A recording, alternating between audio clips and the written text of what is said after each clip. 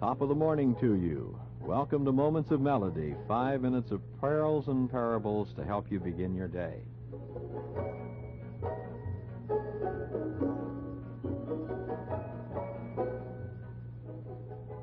A man once went to the doctor and said, "I'm the most unhappy man in this town. In fact, in the world." The doctor leaned back and said, "Now listen, there's a circus in the town. You go to that circus. They have the best clown. You'll just laugh and laugh. That's my prescription." The man with a tear in his eye said, "I'm that clown." There are many unhappy people in the world. Oh, they put on a good front. You ask them, "How are you?" and they say, "Fine," but everything just isn't fine. They need what the blind man in our story found. Listen carefully to the scripture that I'm going to read after these few moments of melody. I never walk alone, I have a Savior who walks beside me everywhere I go. My heart rejoices in His loving favor, and all who will His saving grace may know. I never walk alone, Christ walks beside me. He is the dearest friend I've ever known, with such a friend to comfort and to guide me. I never walk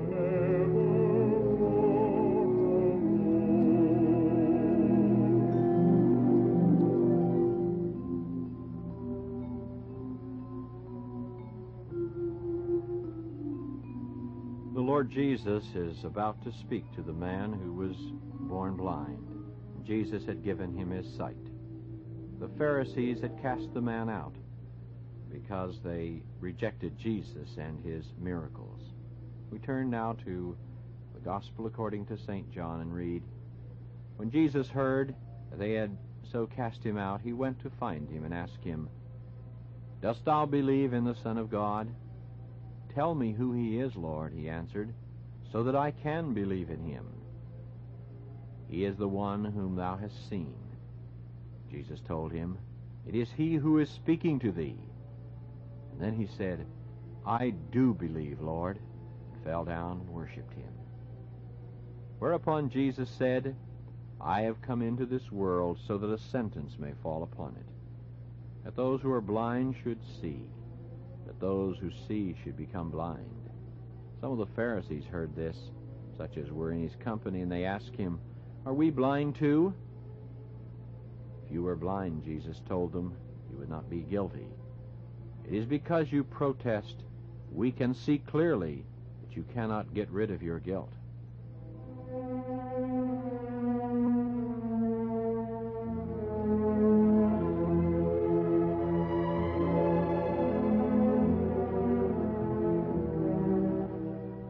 The man who had been blind and had received his sight said, "I do believe, Lord." This was 100% faith. He received salvation. He received forgiveness of sins. He received peace. He received joy, because he had really believed in the Lord Jesus Christ.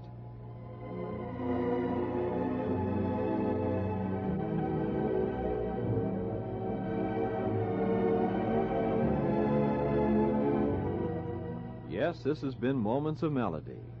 This is Ken Engle giving you a special invitation to be with us each morning at this time for Moments of Melody.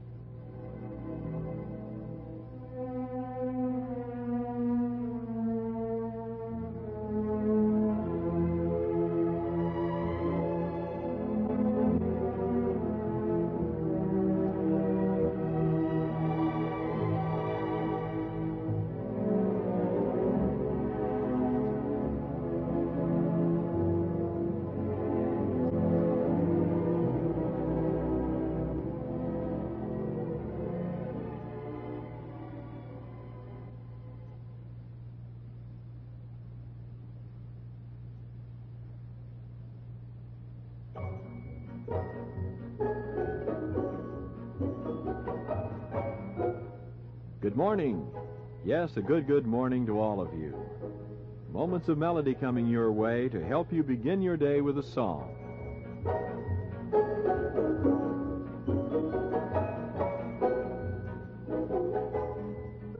An alert policeman late one night saw a man entering a house through a window that he had forced open.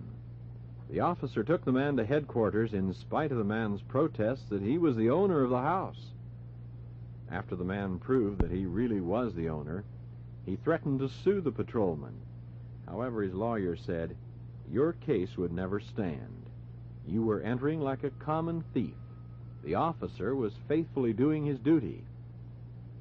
The door is the usual means of entering a house, and anyone who's going in any other way is considered a thief until proven otherwise. This little story reminded me of something the Lord Jesus once said. I think you'll see what I mean when you hear today's verses from the Bible. But first, these moments of melody. O Lord, my shepherd, I'll not want. He makes me down to lie in pastures green. He leadeth me the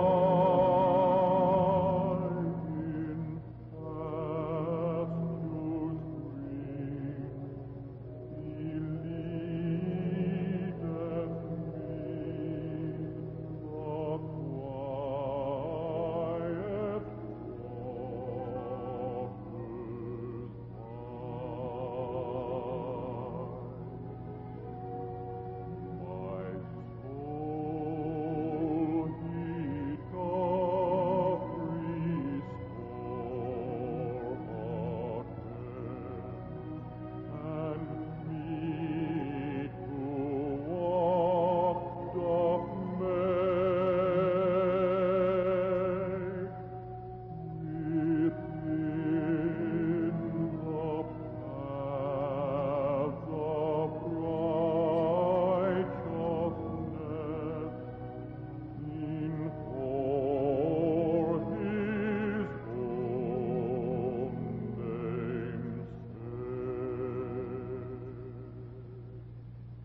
We invite you to pause for a few moments to hear the Word of God.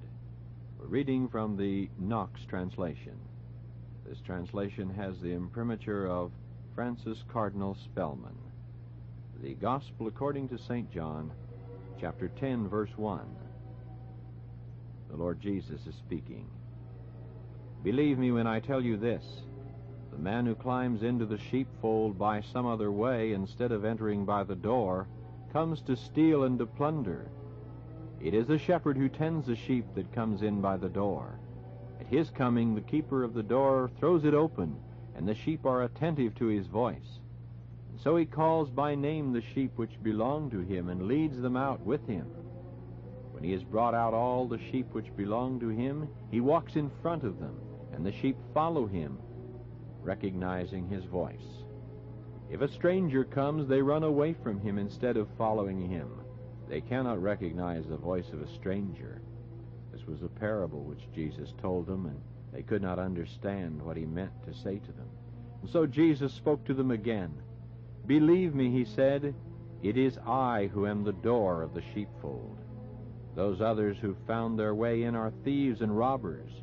To these the sheep pay no attention. I am the door. A man will find salvation if he makes his way in through me.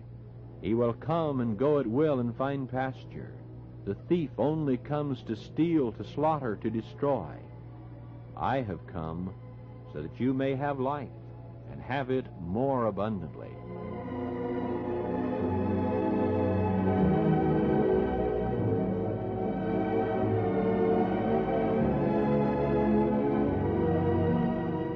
Yes, the Lord Jesus is the door. He's the one who can give life, life more abundant. And he's waiting to give that life to you, if you'll just ask him. It's time to say goodbye. Thanks for being with us. Moments of Melody comes to you each morning at this time.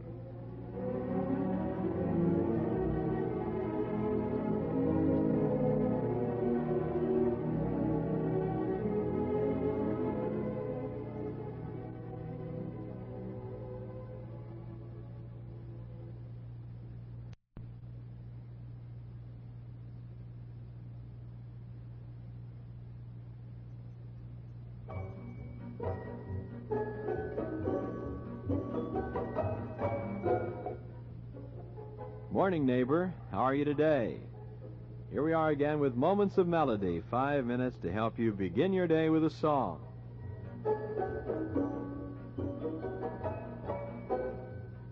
A little lad sat on a park bench, tenderly holding a sparrow in his hand. He explained to a lady who stopped to look that the bird had broken a wing. Kindly, she offered to take the creature home with her and to care for it until the wing was well and bring it back to the boy. The lad said, "No, thank you. I'll take care of the broken wing myself. You see, I understand." And then she noticed the crutch lying beside him and the steel brace on one of his legs. Immediately she saw the deep meaning of the lad's answer. "You see, I understand." The little boy was a cripple. He knew what it was to have a broken wing. And so he said, "I understand." You know, the Lord Jesus understands. He understands you better than anyone else. You can tell him all your troubles, all your problems, yes, all your sins. You see, he's the Good Shepherd.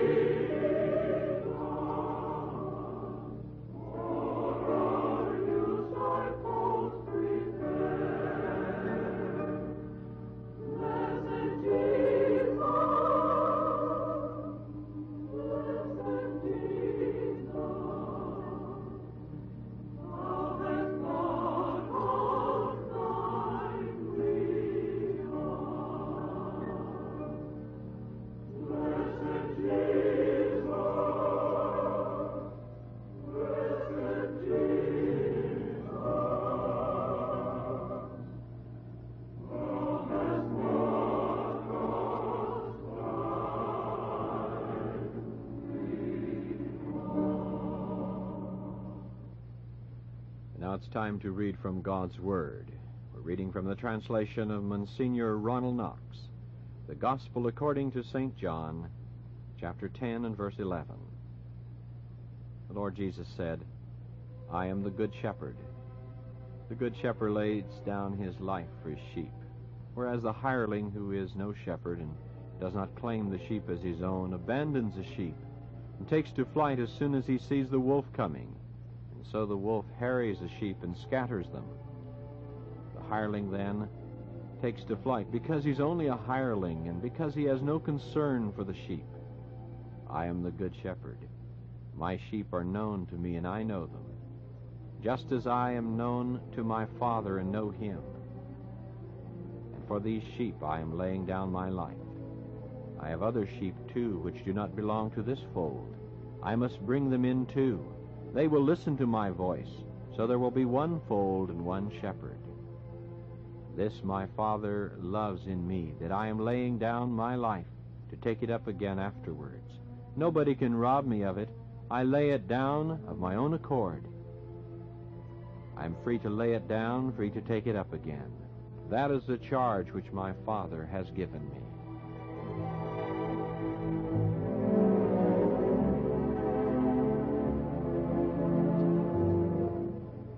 I am the Good Shepherd. The Good Shepherd lays down his life for the sheep. That's why he has the answer to the sin problem. The sin problem in your life. He understands. If we confess our sins, he's faithful and just to forgive us our sins and cleanse us from all unrighteousness. He's the Good Shepherd. He laid down his life for you.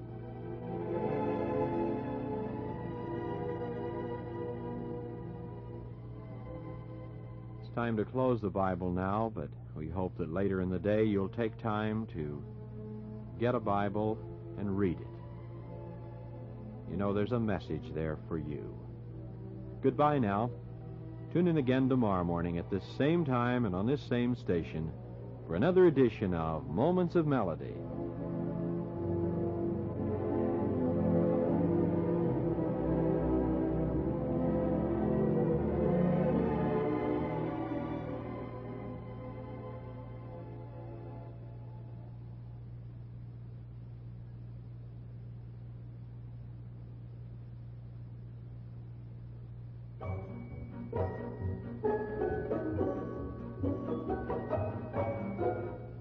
Good morning. Time for Moments of Melody. This is your invitation to be our guest for the next 5 minutes.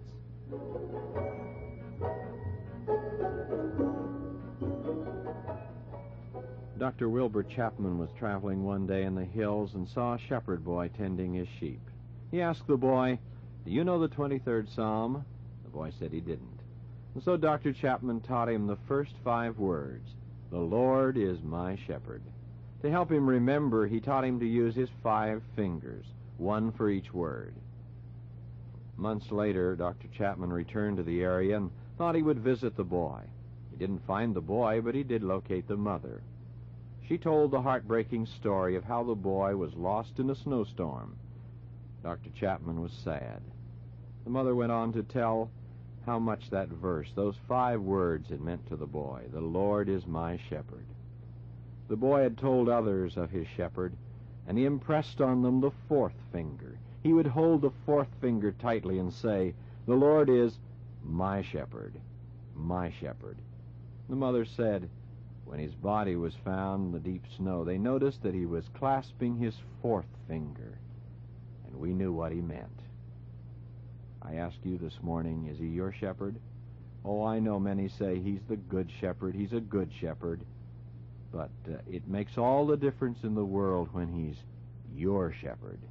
The Lord's my shepherd, I'll not want.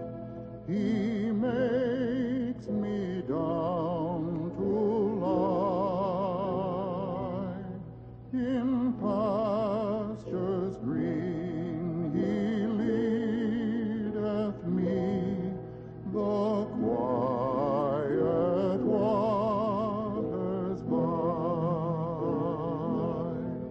My soul he doth restore again, and me to walk doth make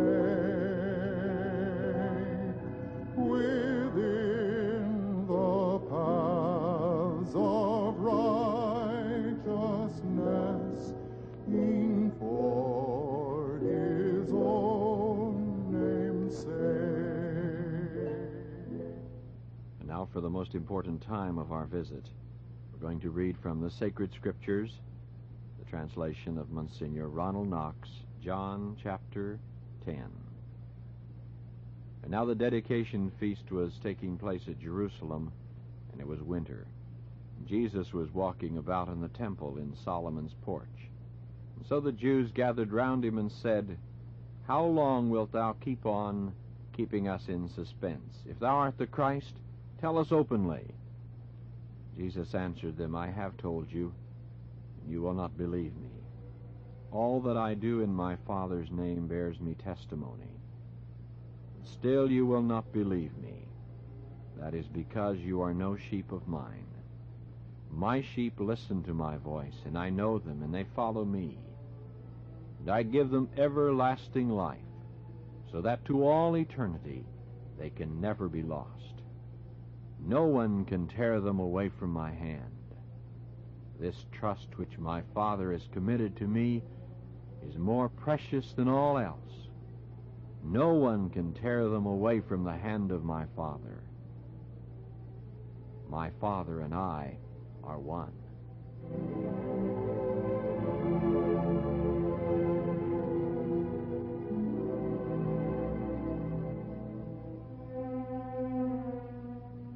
You are no sheep of mine. Haunting words, aren't they?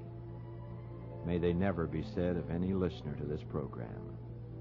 When you trust in Christ to take away your sins, when you trust in Him as your personal Savior, then you can truly say, "The Lord is my shepherd."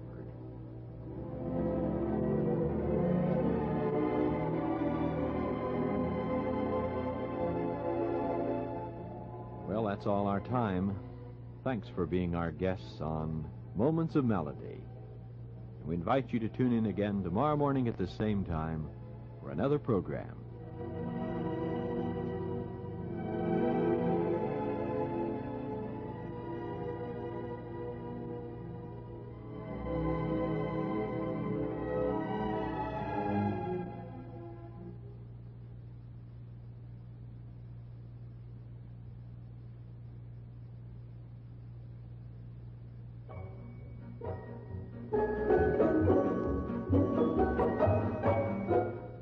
Good morning.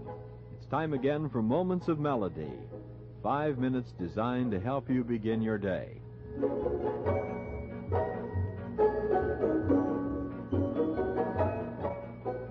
The Lord Jesus said, I am the way, the truth, and the life. Here's a little poem. Ye call me the way, and walk me not. Ye call me the life, and live me not. Ye call me master, and obey me not. Ye call me bread, and eat me not. Ye call me truth, and believe me not. Ye call me Lord, and serve me not. If I condemn thee, blame me not.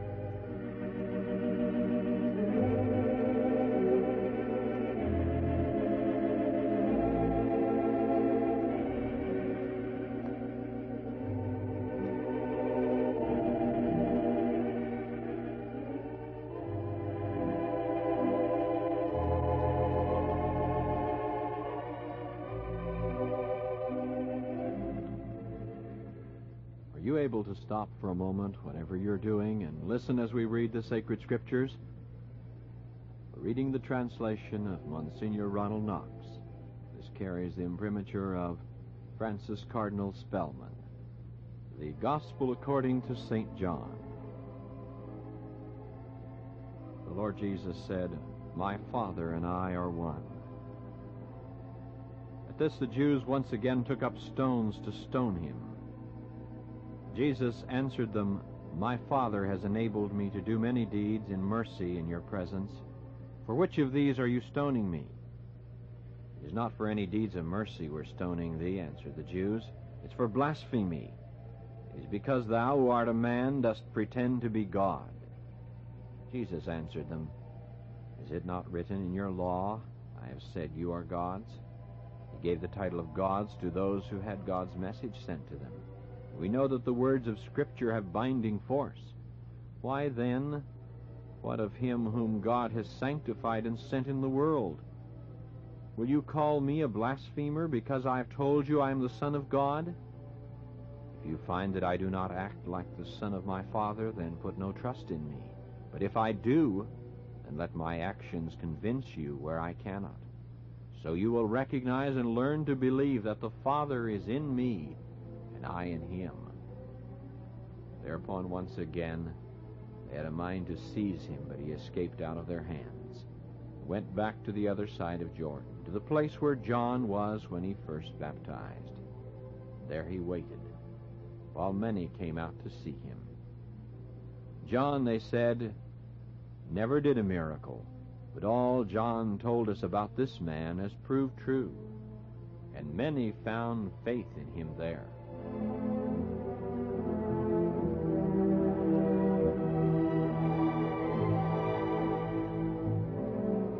Many believed, and many didn't. People were divided over the Lord Jesus. There is no neutral ground. You either really believe or you don't.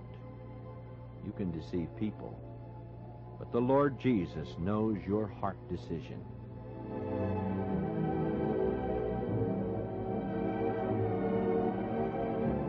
We're sorry to leave you so soon, but we'd like to invite you to be with us again tomorrow morning at this same time and on this same station for another program of Moments of Melody.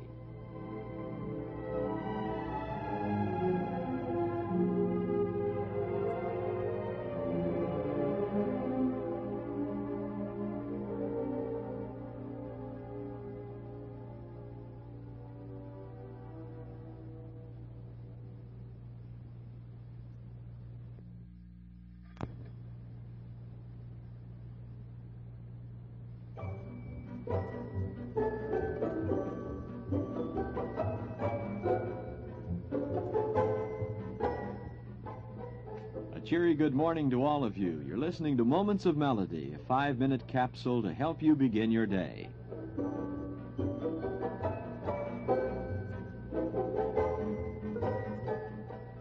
I needed the quiet, and so he took me aside into the shadows where we could confide, away from the bustle where all the day long I hurried and worried when active and strong. I needed the quiet. No prison, my bed, but a beautiful valley of blessing instead, a place to grow richer, in Jesus to hide. I needed the quiet, so he took me aside. That poem's dedicated to all our friends who are shut-ins today. Possibly you're listening to Moments of Melody from a bed of illness. We hope as you look up, you'll look beyond the ceiling of your room and look up to the Lord Jesus and quietly talk to him. Heartaches,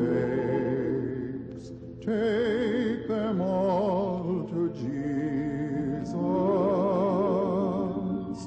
Go to him today, do it now without delay. Heartaches, take them all to Jesus.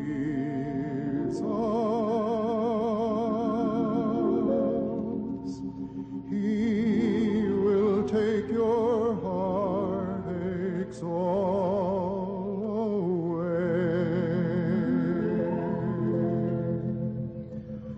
When your heart is aching, turn to Jesus. He's the dearest friend that you can know. You will find him standing close beside you, waiting peace and comfort to bestow.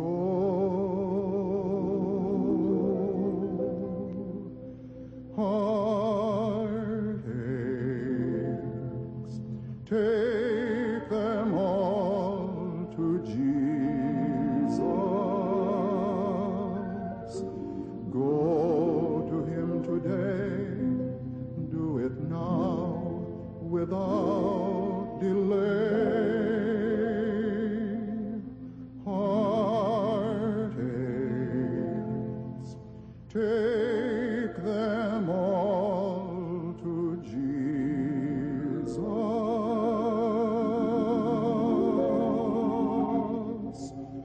He will take your heartaches all away. There's no better way to begin your day than with the Holy Bible. A reading from the Gospel of St. John and the translation of Monsignor Ronald Knox. Chapter 11 and verse 1. There was a man called Lazarus of Bethany who had fallen sick. Bethany was the name of the village where Mary lived with her sister Martha.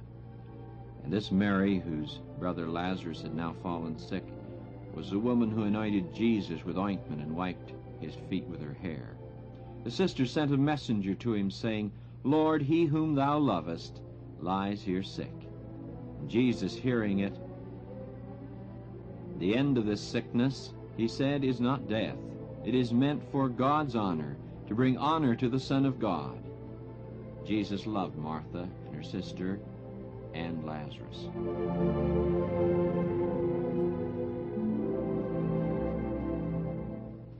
Yes, Jesus loved Lazarus. He loved Mary and Martha. He loves all who are ill. He loves everyone. He loves you. Whether today you're on a bed of illness or whether you're well, whether you're 8 or 80, remember, he loves you. Well, it's time to say goodbye. We invite you to be with us again tomorrow morning at this same time for another program of Moments of Melody.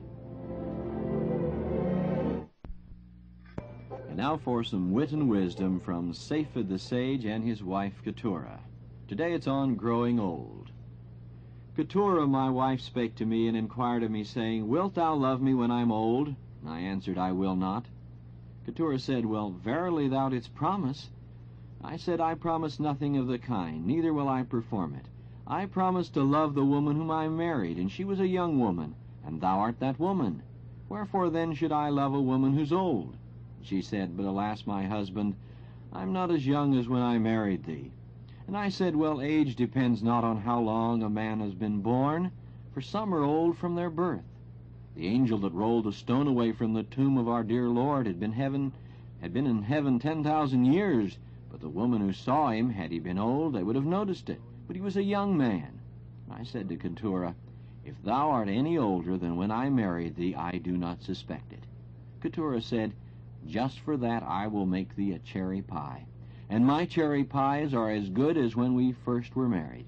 And I said, Yea, and I thank God that my appetite for them is as good as it was then.